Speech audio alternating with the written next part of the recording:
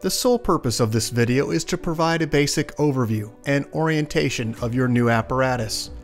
This video is not intended to act as or replace individualized driver-operator training. Individual fire departments may base guidelines, policies, and procedures tailored for best practices. Pierce Manufacturing and Hughes Fire Equipment representatives are not liable for injuries caused from acts resulting from actions inconsistent with the information provided within this video and/or accompanying manuals. Refer to the Operation and Maintenance Manual for complete details relating to the components and features of this apparatus. Only trained personnel should operate this vehicle or perform maintenance. You are responsible for learning how to operate this fire apparatus under all conditions without having to refer to the manual while operating at an emergency incident. This video will discuss types of warnings and caution labels. It is your responsibility to locate and identify each of the labels and understand the importance and associated hazards. Warning labels will point out procedure that must be taken or action that must be avoided to guard against the possibility of serious injury or death. Caution labels will advise you that there is a risk of damage to property if certain precautions are not followed. Continuous training, reviewing of operation and service manuals, developing good standardized practices will assist driver operators with a more complete understanding of the components and operation of this fire apparatus. As the driver operator of this vehicle, you are responsible for understanding the function of each component of the apparatus, maintaining control of the fire apparatus at all times while in operation, make operational and functional changes while operating at an emergency without having to read operator's instructions or safety warning labels, operate manual override and emergency shutdown procedures immediately if a component fails to operate properly. Components location may vary with each Pierce fire apparatus. Review the exact location of each component prior to operation. Major inconsistencies between your vehicle and the information contained in this video should be directed to your sales representative. Safe operation of any vehicle is the responsibility of the driver operator. You must learn the location and function of all controls, switches, gauges, valves, inlets, and discharges. Due to a higher center of gravity, heavy trucks have a significantly higher rollover tendency than other types of vehicles. To reduce the risk of rollover, avoid making sharp turns, excessive speed, and avoid abrupt maneuvers. In the event of a rollover crash, an unbelted person is significantly more likely to become injured or die than a person wearing a seatbelt. In the event of a crash, unbuckled occupants can also become a hazard to other occupants, as they may be thrown around inside the cab. Seatbelts are required while in operation. Please refer to your warranty certificates for details and information enclosed in your manuals. Customer-installed equipment must be mounted to withstand road travel and comply with NFPA 1901. Modifications such as drilling holes or welding to structural frame components of the chassis are not permitted. Contact Pierce for instruction and review of non-structural sheet metal or other dissimilar metals for modification. Follow the radio installation guide for further assistance on installing or mounting electronics. Before placing your new apparatus into service, perform a primary inspection of key components of the apparatus, including all fluid levels, anti-lock braking systems, electronic stability control, and automatic traction control. Weigh your apparatus to ensure that it conforms to axle and brake ratings. Never exceed the gross axle rating printed on the label inside the cab. Exceeding these ratings could lead to reduced component life, personal injury, or death. Review the use of auxiliary braking systems, compression brake, exhaust brake, electronic retarder, and hydraulic retarder. Before placing the apparatus in service, refer to the operational maintenance manuals. Information on the operation and maintenance functions for the components such as the pump, pressure governor, and foam systems, along with other options, is provided in either the Pierce manuals and/or other manufacturer support information delivered with the apparatus. If you need more information, please contact Hughes Fire Equipment. Congratulations, Verde Valley, Arizona, on your new fire apparatus, job number 33851. Please utilize this 5-digit job number when referencing your apparatus with Hughes Fire Equipment and Pierce Manufacturing. We'll get started on a brief orientation of your new apparatus. Let's start at the front bumper. Just under the front bumper, you'll find 2 open-ended tow hooks. Moving on to the face of the bumper, passenger and driver side, you'll find dual air horns. Located directly in the center on the bumper face, you'll find your PA speaker and siren. Moving to the driver's side, you'll find your mechanical siren on the bumper face. Let's move up now to the bumper extension area where you'll find a tubbed storage location, swivel discharge inside, dry deck material, and also Velcro hold downs. Let's move back up onto the cab itself. You'll find a marker light and turn indicator. Just inside of that location, you'll find the headlight structure housing the low and high beam headlight. The high beam is on the inside. Moving up from that location, you'll find 2 forward-facing emergency warning lights on the driver and passenger side. And moving to the outer edge, you'll find your mirrors housing a flat and convex mirror. Let's move to the brow, which is across the very top. You'll find 5 running lights. And then moving further inside of that location, you'll find 2 forward-facing floodlights. Let's move up onto the roof itself where you'll find your emergency warning light bar. Let's go ahead and take a closer look at some of the items that we just talked about. This is that tubbed storage location, your front bumper extension, swivel discharge, dry deck material. Moving up to the headlight structure, marker and turn indicator. Let's move up to the brow itself. You'll see the forward-facing brow lights and also the forward-facing flood and emergency warning light. Let's move to the side of the vehicle. This is just past the driver's entrance. You'll find shoreline inlet. This is a 20 amp plug. You'll also find midship sufficient grab handles for going aloft. There's also a warning label here regarding entanglement because to the left you'll find your crosslays. As we move further down, we'll start in the upper left-hand corner with a warning label here regarding not riding on the side of the apparatus while it's in motion. And then we'll now move to this red module and identify your Husky foam system. First, there are some operating instructions in the module itself. As we move to the left, you'll find the system on-off switch. And then moving down, you'll find a digital readout indicating the foam percentage. Moving further down, to make any adjustments to that percentage, you'll simply increase or decrease. Those are the 2 gray buttons. And then as we move to the right, you'll find the prime button, which is in the yellow.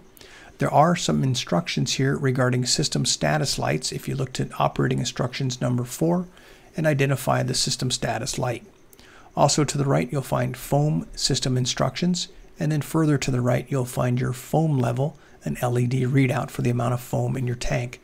Let's move to the gray module. This is going to be your master intake on the left-hand side. To the right, you'll find your master discharge gauge. In between the 2 of those, you'll find your test gauge ports for vacuum and pressure. They are currently plugged. Let's go ahead and move just to the right, same gray module area. This is going to be your Pierce pressure throttle governor. If illuminated, it would be a check engine light would be yellow. Located in the center, you'll find a digital readout for the RPM. And then to the right, if illuminated, you'll find a stop engine, which would be red. As we move down to the next set of menu functions, you'll find on the left the orange menu button allows you to scroll through the various menu functions. You'll also find diagnostic information here regarding your engine. And then to the right, you'll find a red silence button, which will allow you to silence the audible alarm. Moving down to the left, you have 2 opportunities, either pressure or RPM. So those are the 2 modes you can select, pressure mode or throttle mode. In the center, you'll find a digital readout, and to the right, you'll find a throttle ready, which would be indicating in green. Just beneath that, you'll find a green preset button, which will allow you to gain access to presets.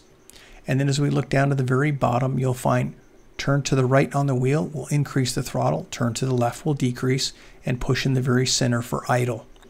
You'll also find an audible alarm. It's on the very far right-hand side of this same gray module area. It does have an outer edge bezel that is adjustable to dampen the volume of that sound. Let's move to the right. If your pump is properly engaged, you'll get an indicator light, pump OK. And you'll also find you have some panel lights, driver's side body floodlights, and also passenger side body floodlights. There are two future switch locations above and below the top of the current switches. If any of those switches are indicated in the on position, you'll find the green indicator will illuminate. Let's now take a look at the Pierce minimum operation maintenance schedule for 150, 200, and 250 psi. On the left-hand side of the placard, you'll find the GPM, and on the right-hand side, you'll find the associated RPM, a governed speed of 2,130. Let's take a look now. You've got a variety of different discharges here. They're all color-coded and also labeled. There are a set of 3 on the left-hand side. You'll also find some on the right-hand side. First, your front discharge, crosslays, and then your deluge and 2.5. Down the lower section, you'll find your number 1, number 2, and number 3 discharges. Those are 2.5s. Moving down, you'll find a wheel which controls your large diameter passenger side discharge. Up in the very top corner, you'll find your tank fill and recirculating line, and just beneath that, you'll find the tank to pump. As we move upward from this location, you'll find your water level tank indicator. This is an LED readout indicating the amount of water in your water tank. To the right, you'll find your engine cooler. That is a twist, not a pull. And then further down, you'll find your pump primer. There are also instructions on utilizing the pump primer that it should be at least 1,000 RPMs for best practices. As we move down to the right, you'll find your main pump drain. And then further to the right, you'll find the manual pump shift. Let's take a look over to the left-hand side, the Pierce American Flag Eagle large diameter pump intake. And then as we move further down, you'll find this warning label that only trained personnel should operate this piece of equipment only after receiving proper training. Down in the lower left, you're going to find the driver's side auxiliary inlet. This is a 2.5-inch female inlet. And then a Watrous placard indicating the type of pump. We'll go over that in just a moment. Down at the very bottom, you'll find your foam functions for draft, foam, and fill tank. And then to the right, you're going to find 2 pan doors. We'll talk about the contents behind those in just a moment. I would like to point out this warning label that you should only utilize foam that is the same brand, type, and consistency for the purposes of foam failure. Using something else may cause that failure. As we move down to the left, you'll find all your associated color-coded and labeled discharge drains. And then as we move just slightly to the right, we're going to find that Watrous placard. You do have a capacity of 1,500 GPM. Just underneath the running board, you'll find your foam pump discharge and also your foam pump intake drain. As we move back to those pan doors, you'll find some instructions on the left-hand side of that door indicating what this yellow handle is indicating for foam fill operations. There is also a twist for your foam drain. And I've got a little bit closer image here of the next, more in focus so you can see exactly what it is. The yellow handle is for foam operations, and the top is your foam drain. Let's go ahead and move to the very top of the truck into the dunnage area where you'll find your master stream device. We do also have some warning labels here on this individual device regarding the location of your nozzle position. Also down, you'll find a do not move your apparatus if this has been extended. That's what that electrical connection is for. As we move just to the rear section, you'll find the hydraulic foam reservoir for your Husky 3 foam system. This will be the fill location for that reservoir. As we look to the very rear section of the dunnage area, now onto the body, you're going to find your water fill. This is the top fill location. And then also your foam tank fill for foam A. There is a warning label on that foam A tank. It does pertain to foam failure. We did talk about that a few minutes ago. That's regarding not mixing different brands or consistencies or concentrates of foam. Let's go ahead and take a look at the cab section. You'll find at the very top, this is a non-walking surface, and that's why we have these warning labels here for slip hazard. And then as we move to the rear of the apparatus, you're going to find 4 compartments here. These are your hatch compartments. You'll also find these yellow diamonds indicating the walking edge or surface near the edge for firefighter safety. Let's go ahead and take a look in some of the compartments now.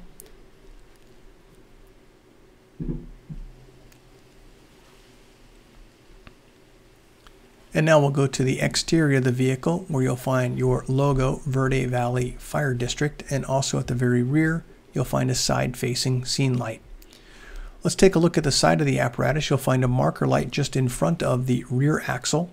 You'll also find 2 pan doors on this side. We'll identify the contents in those in just a moment. And then a side-facing emergency warning light directly over the rear axle. Let's take a look at the first compartment. This is going to house a bottle storage location for your SCBAs. Then as we move to the rear section, just to the rear of the axle, you'll find a single slot for bottle storage with a retaining strap, ultra low sulfur diesel, which is your silver cap, 4.5 US gallon DEF, which is the blue cap. As we move to the very first compartment here past the pump panel, you'll find at the very top left side of this image, when plugged into shore power, your automatic battery charger system will activate. Let's move to the midsection where you'll find a tool board. The D handles allow you to gain access to the inside area. When it's in the full open position, it will lock in position. There is a release just on the hinge side. Let's move down to the rear compartment where you'll find a bottom tray. This tray does have a release mechanism where the arrow is indicating. Just underneath you'll find your folding wheel chock in front of and also in rear of the rear axle. And as we look to the rear of the apparatus, you'll find emergency warning lights, brake, turn, and a backup light. You'll also find fold down steps on the left-hand side or driver's side. And you'll also find a switch which will control your hose bed lights. We'll just talk about those in just a minute. There are some warning labels here regarding not riding on the back of the apparatus and also fall injury. As we move upward, you'll find your reverse camera or backup camera, and you'll also find 2 lights in the upper left-hand and right-hand corner. These are your rear scene lights. Some close-ups of the images that we just talked about next. First, let's start with the hose bed lights. This is the switch for that. It's going to be on the driver's side. As we look to the very top, you'll find 2 panels here, one in the upper left-hand corner, which will store all of your long extension drafting hoses, and then down to the D handle, which will store your ladders. As we move down to the bottom roll-up compartment, LED lighting inside. Let's move up from this location. Just above the camera is where you'll find a 24-foot extension ladder, a 14 roof. You also have locations for long handle tool storage, and located in the very center, a 10-foot folding ladder. Let's take a look back up to the left-hand side of this image is where you'll find, once again, your backup camera. And then all the way up to the far left-hand side, which would be the driver's side, this is the storage location for your 2 drafting tubes. Let's go ahead and take a look now at the passenger side. Pretty much the same configuration and layout. First, let's start with the rear compartment with a pull-out tray. The release mechanism is on the right, adjustable shelving, LED lighting. As we move to the rear axle area, you'll find SCBA bottle storage with retaining straps for 2 bottles and also an oxygen bottle location. Directly over the center, you're going to find a D-handled toolbar storage location, and then just in front of that rear axle, you'll find SCBA bottle storage also. As we move to the forward compartment, you're going to find a refrigerator. You can see it's currently at 65 degrees. There's also a locking mechanism on the right for a code to gain access inside.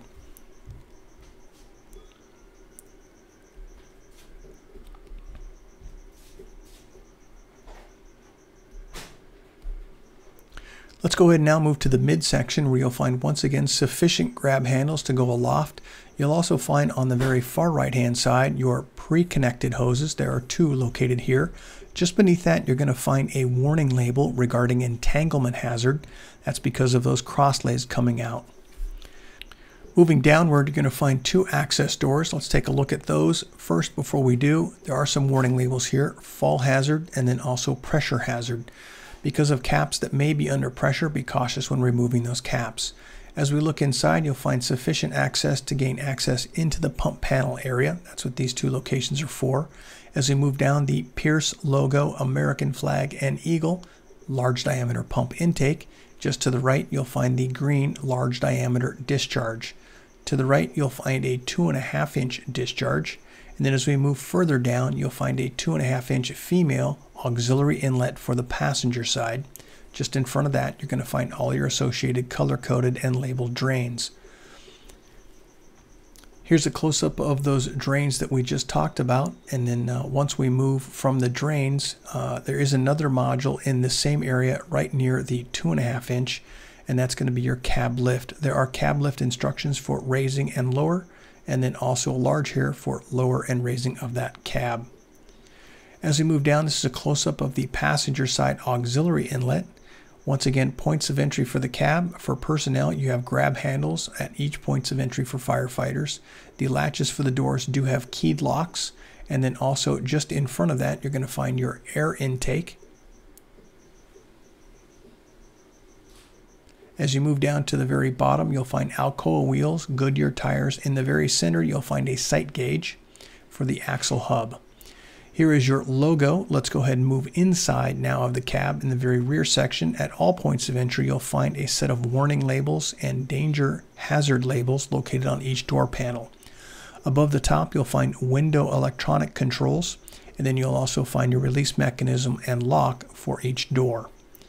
Let's move now just inside to the very center location. Just above the pan door, you'll find USB style charging 12-volt access, and then also just beneath that, you'll find your access to the rear section of your engine for the firefighters or engineers' daily checks for oil and transmission. In the rear of the cab, you'll find two forward-facing seats on the rear wall, and then you'll also find LED flashlights just below those seats that are the fold-down style seat.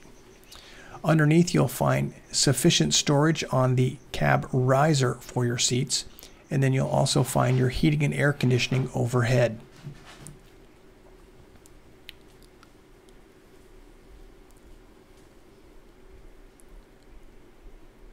From this position, let's go ahead and move over to the officer's side. This will be the passenger front compartment.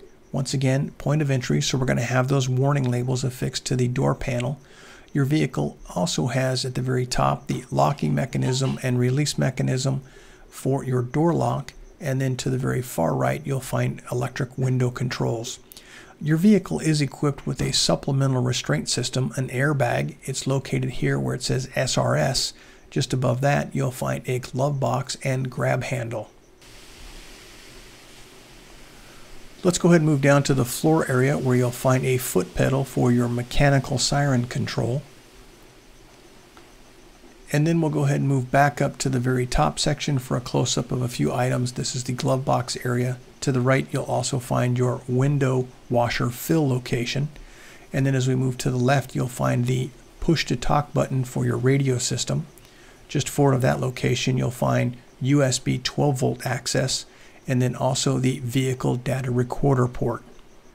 Let's go ahead and look overhead from the officer's seat.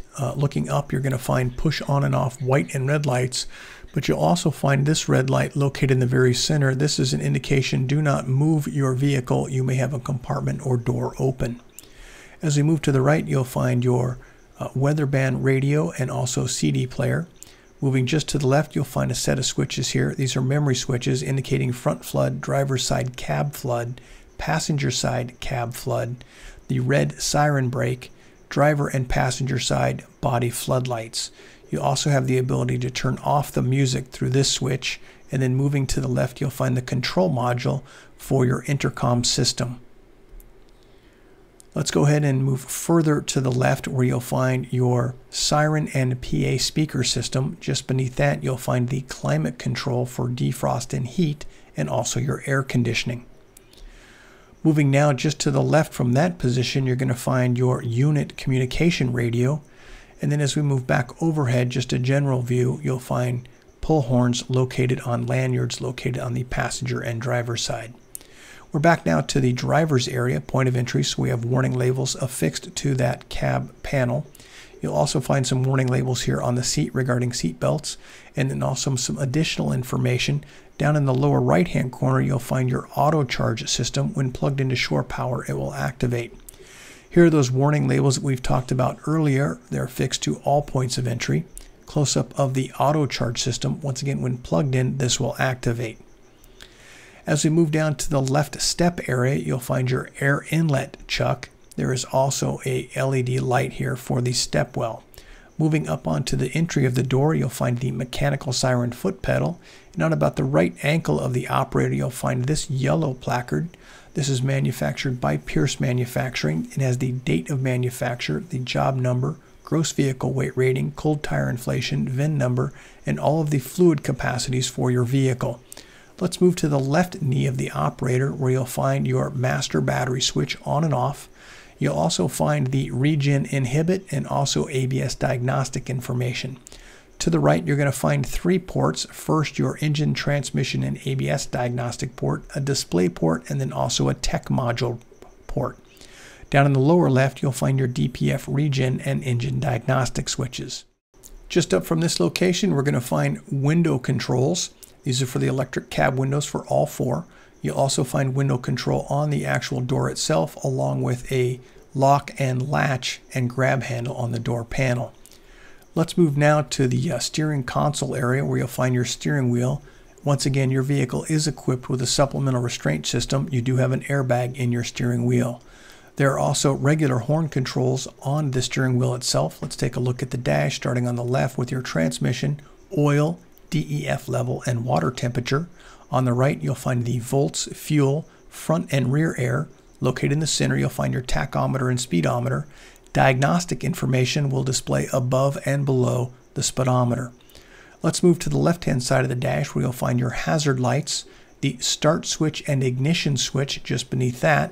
And then as we move to the right, you'll find a small switch labeled EM, which stands for Emergency Master. It's located here. This will turn on all of your emergency lights or turn off the emergency lights. To the right, you'll find your headlight and parking lights. And then to the right, you'll find a switch which will allow you to brighten or dim the panel lights within your dash area. Let's move to the opposite side of the steering column where you're going to find your OK to engage the high idle indicator and switch.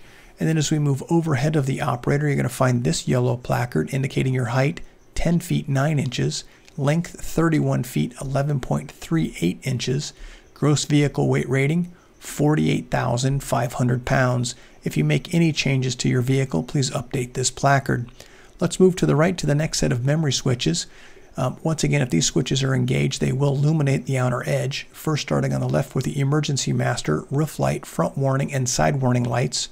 Moving down, you'll find lower rear warning, upper rear warning, and high beam flash, and a future switch location on the far right. Into the next set of switch panels, you'll find the brake for your mechanical siren and also a load manager. To the right, you're going to find some more light controls, front flood, driver's side cab flood, passenger side cab flood, your rear scene lights, driver's side body flood, passenger side body flood, and also the perimeter lights which are underneath the vehicle. Your vehicle is also equipped with the Pierce Command Zone, a tremendous amount of information right here at your fingertips. Please see your owner's manual for more information. Just beneath that, you'll find the Allison digital transmission pad with an indication to pump and drive. You'll also find at the very top your pump shift. Let's go over a few items on the left-hand side. You'll find 2 green indicators. You have instructions for road to pump and then also from pump to road. Just remember to exit the cab for pump operations. You'll need the pump engaged and OK to pump green indicators for pump operations. Let's move down from this location where you'll find your engine brake on and off switch, and you can see the indication here for pump in drive. You'll also find a caution label here regarding disengaging the retarder when vehicle is on wet or slippery surfaces. You do have the ability to control that engine brake for settings of low, medium, or high, and then to the far right you'll find a mirror heat switch. Let's go ahead and look around the cab here. A couple close-ups. First, transmission pad here, digital readout, once again with an indication to pump and drive. You'll also find your radio push to talk and also your mirror controls. And then in just a quick look to the very rear, you'll find the 2 outside folding seats and then the 2 seats nestled close together. Congratulations, Verde Valley, Arizona, on your new fire apparatus, job number 33851. If you have any questions regarding your apparatus, please contact your Hughes Fire sales representative. Thank you and congratulations.